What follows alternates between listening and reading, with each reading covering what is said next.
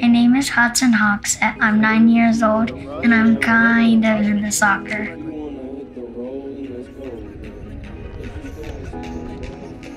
I like training because I want to be the best in the world, the greatest of all time.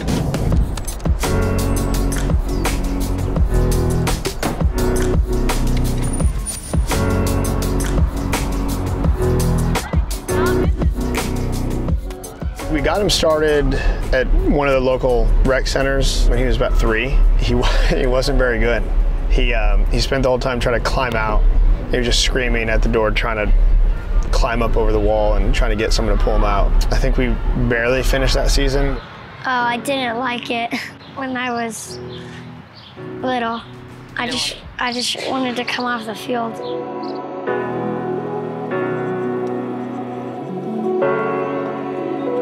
Shoot. Good. 3 or 4. Good cut. And I asked my dad if we could have a training session, and then I just started to love it.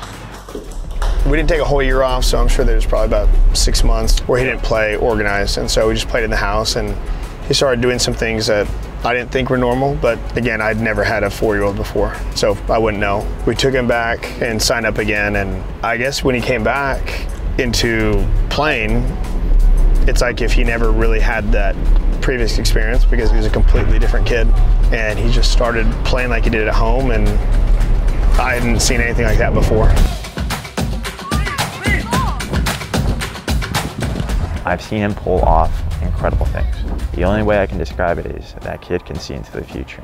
Everyone thinks that Hudson's just a dribbler, you know, and you'll see videos online and comments will be like, oh yeah, but he doesn't pass the ball. If you actually watch him in training or watch him in a game, it's completely different. And as much as people want to kind of paint him with a brush that, you know, says he's only individual and he's a ball hog or whatever, that's just not reality, and that's kind of just what people see online. That's what makes the highlights, but the reality is if you watch him play, he's a very complete player. Hudson was playing on this one field, and then one of our other teams was starting to play right after him. And there were parents on the other field that walked over and specifically asked, is that number 10 playing over here? I want to stop what I'm doing and I want to watch 10. And this was just somebody, I have no idea who they were. Is 10 playing over here? I said, 10 just got finished playing. Okay, I'll go watch that kid anywhere. So that was my first, like, okay, I know I'm partial, but I mean, you've got people that owe us nothing. They didn't have to come tell me that. They just wanted to know if Hudson was playing over here. I have a feeling that that will be a statement that is echoed for many years to come. Left, right. Good. Yep, find me, quick. Good. Good. I knew Hudson was good, but I didn't realize at what age, because there was really nothing to compare him to other than the rec players that he was always playing with. And you're hearing from some of the coaches kind of say the same thing, and you know, this isn't just dad goggles here. This is different. I mean, he's got something that I've never seen before, and I think we'd be doing a terrible disservice if we didn't do everything we could to foster it.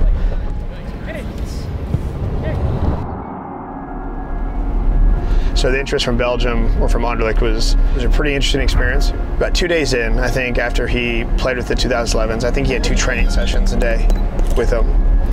I think the second day in was they sat me down and asked me how serious I was about his career and his future playing, and you know, I told him, well, we'll do whatever we can, you know, support him so long as he's capable. You know, we'll do anything for him and the rest of our kids. So one coach spoke English, one of them just spoke French. I was scared and nervous that I wasn't gonna know what they were saying. 1, 2, 3, 4, 5, 6. Well, I tried some of their food. I didn't like it, so we just ate what I eat here. At the end, before I left, they gave me some jerseys, and they gave me a signed jersey from all the players from the pro team. Yeah, and it has my number on it. So I think we were there for about 10 days, and then they just say bye to everybody in league. But before we did, they assessed him at his age group. So for the 2011s, technically the highest technical player they've seen, and then the same for the 2010s. They year up, you know, when they got to see him train, I think 2 sessions, and technically he was they had him at the top of their list for the 2010s.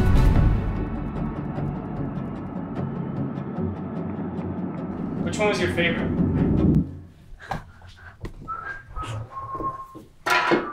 Tell me about it.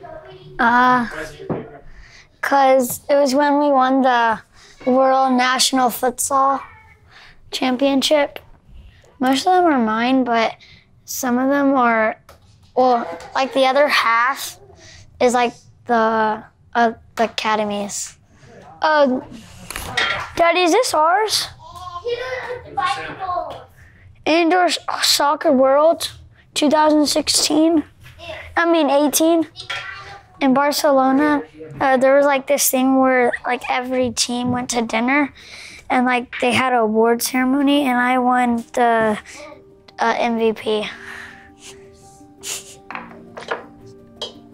You know, we always as adults tell our kids that they have to work hard for what they want.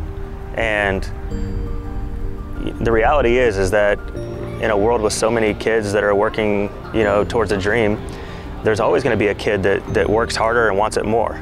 And, Hudson, I think, is that kid. He's so focused and he has this fire within him that I can't believe a kid that's 9 years old has this. He's got a fire. He's a fighter. Come on. Let's go. You either get worse or better when you practice.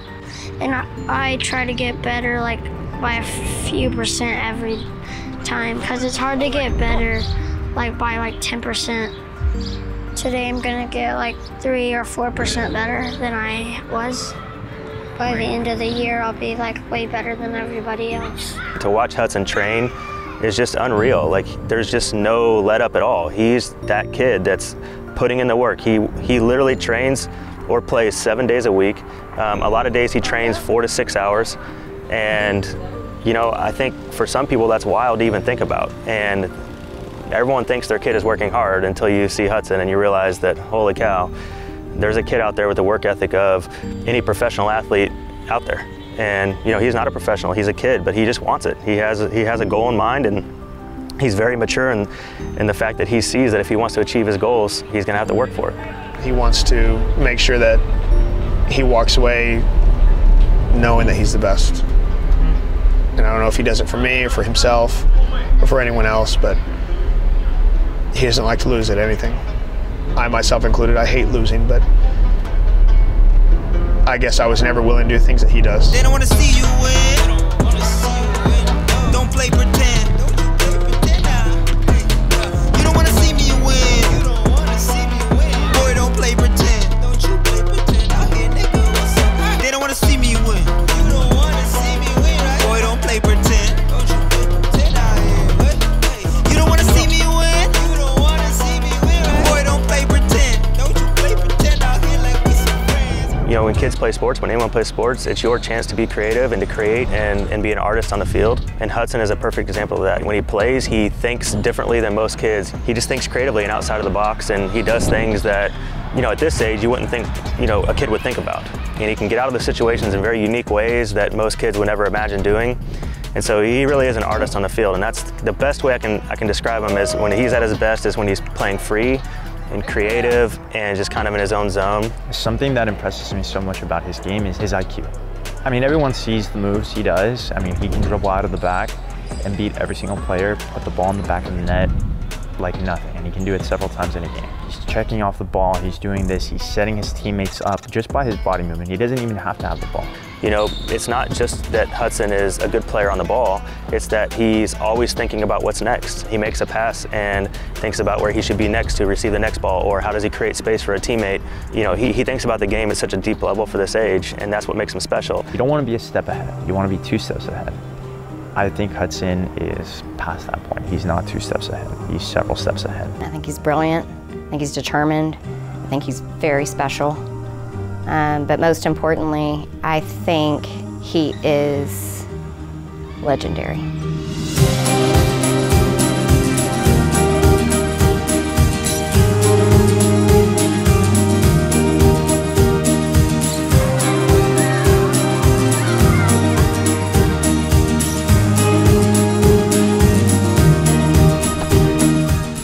tells me the things he's going to do. He's going to play for this team. He's going to do this and that. He's going to be the GOAT. And he tells me he's going to outwork everybody. He's going to work as hard as he's going to do whatever it takes. And so, and I hear him say these things, and I guess he's always talked like that. And I say always, I guess in the last 2 to 3 years. And I guess the one thing, if he ever looks back at this, I tell him I believe you. I